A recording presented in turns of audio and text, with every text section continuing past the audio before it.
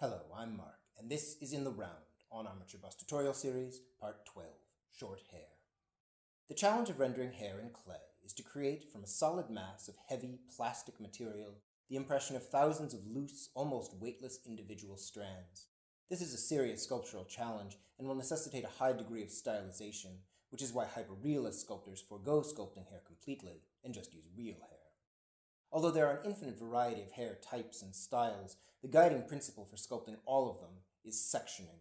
By dividing the hair up into sections, and further dividing each of these sections into smaller subsections, and these yet again into smaller subsections, and by ensuring that each section and subsection all the way down to the finest strands has a source, a direction of growth, and a termination point, and that each relates to the others passing under or over, merging or dividing in a coherent way, it is possible to approach the formal sense of lightness and motion necessary for sculpted hair to feel real. The primary sections of the hair are the top, the back, the wings, and above the ear. The source for the top and back section of the hair is the crown, from which the hair radiates in a spiral, sometimes more than one. The front section will typically grow forward and to either side, but can be styled to go back. This is where you'll find parts in the hair. The back generally grows down in a uniform field. This uniformity makes the back superficially simple to sculpt, but difficult to make interesting. The source for the wings and above the ear sections are the temples. The direction of growth is typically back, down, and over the ear. Although there will be some variation in the direction of growth from person to person, these patterns can be seen in most short haircuts.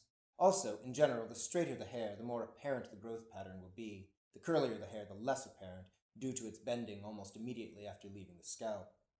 Before we begin building up these primary sections, note that ordinarily it's best to rough in the masses for short hair before posing a bust, as it helps you to better judge its overall proportions. This can be particularly useful if you're attempting a likeness, because the hair contributes greatly to the overall weight and balance of a head. For this series, however, I've waited until now because I also intend to demonstrate the basics of sculpting long hair, which, because it falls past the neck, is best blocked in after posing.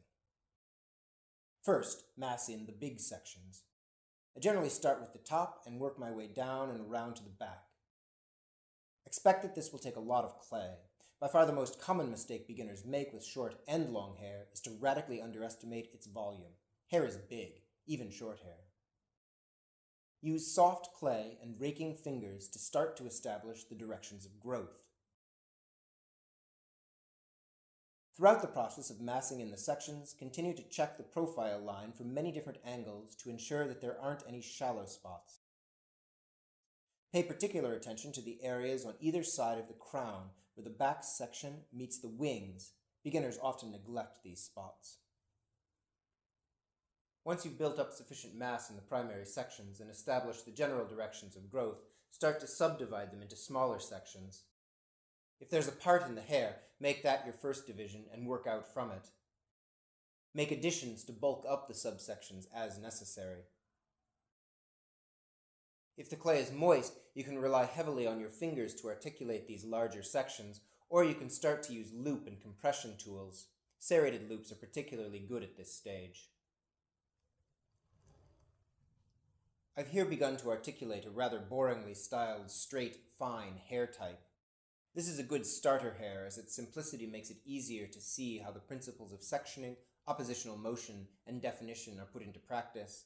I'll be sculpting more active, complex hair in Part 13, but given the infinite variety of possible hair types and styles, these two examples will still be far from sufficient. I'd recommend, therefore, doing a little additional research into classical and neoclassical busts for more insight into the many ways to sculpt hair. As with the features, it can be beneficial to do a refining pass to clean up superficial turbulence so that you can better see the structures of the sections. I find that a very slightly damp abrasion tool, like reticulated foam, can be quite effective for this. Although a little moisture can be useful here, use it cautiously, as it's easy to soften the sections together, undermining your efforts to articulate them. Beginners often assume that using water to smooth everything out will make the hair seem sleek and soft, like real hair. In practice, the result is more like melted wax. Smoothness will be important for many, although not all, hair types, but it's the smoothness of clean, sharply defined lines, not of the material itself.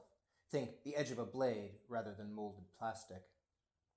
A stiff bristle flat brush is one of the best refining tools because it allows you to shape your sections as you refine, and even if you're careful, amplify your definition. Sharp definition is crucial because it's the best way to suggest the lightness of real hair. Abrupt transitions between light and shadow will imply the fineness of the individual strands and, when articulated at an acute angle, will conceal the actual thickness of the clay. Work your way down to smaller and smaller sections, attending to the relationships between them, how they move against, under, and over each other, how they merge and divide.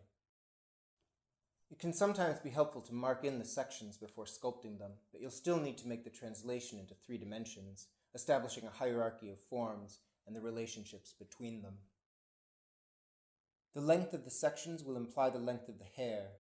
Sections terminate either when they come off the head or pass under another section. Avoid making sections that are longer than those around them. Pay particular attention to transition areas where longer hair overhangs or fades into shorter hair. Articulate the hairline in an alternating rhythm of smooth and sharp transitions from the scalp. If you outline the hair uniformly all around, it will look like a hair hat. Try to develop a rhythm of oppositional motion. If the overall motion of one section is to twist clockwise as it falls down and curves to the left, then twist the section next to it counterclockwise and curve it to the right. In very straight hair, these oppositional motions should be subtle and attenuated. In more curly, textured hair, they should be more active and varied.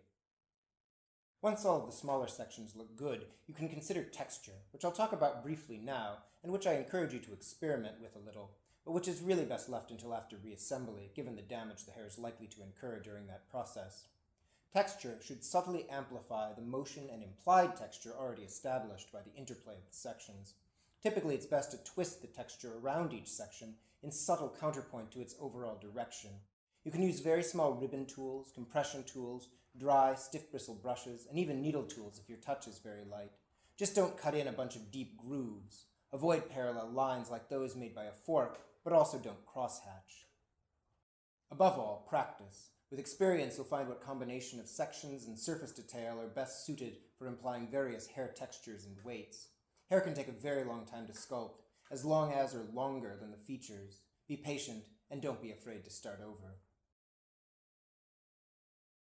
The 2 most frequent ways beginners attempt to render eyebrows in clay is to incise a series of grooves, either directly into the skin or into thick tubes of clay laid above the eyes. Neither of these methods are particularly convincing. The first tends to look like wounds, the second like caterpillars. The best method is something of a middle ground between the two. Adding a small volume of clay is necessary when forming an eyebrow, but it's very slight and must be articulated to follow the contour of the hair growth. Likewise, texture is necessary, but must be rendered with both subtlety and specificity. Both how the volume of the eyebrow is defined and how the texture is applied is determined by the pattern of the hair growth, which will never be uniform unless it's aggressively groomed to be so. In a typical eyebrow, there are 2 primary directions of hair growth, up and down. These meet to form a crest that runs in counterpoint to the contour of the eyebrow itself.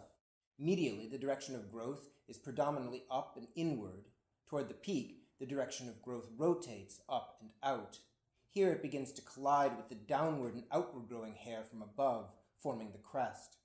There is sometimes, though not always, a transition point a little before the peak, where the predominantly upward medial growth gives over to a predominantly downward lateral growth.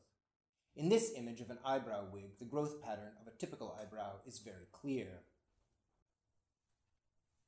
Start to form the eyebrows with 2 thin, tapered coils.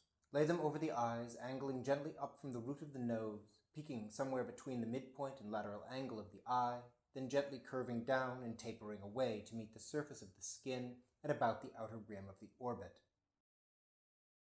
Delicately define the arch of the eyebrows beneath, catching a soft line of shadow.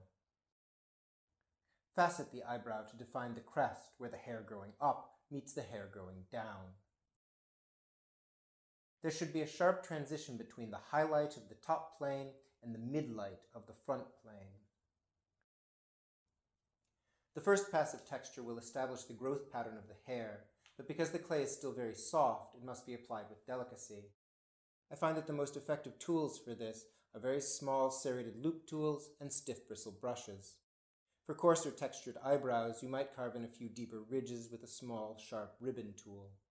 Once the eyebrows have stiffened up, usually after the reassembly, you can use a sharp needle tool to amplify a few darker shadows with very slight, delicate grooves. For facial hair, the principles are much the same. When the hair is shorter, it will be rather like a large eyebrow. When longer, more like coarse, bristly hair. These are the typical sections of facial hair. As with the features, final detailing of the hair and eyebrows will have to wait until the bust is off the armature. For now, if you're happy with the hair you've sculpted and want to move on to removal, hollowing, and reassembly, skip ahead to part 14. If you want to learn more about the basics of sculpting long hair, join me next time for part 13.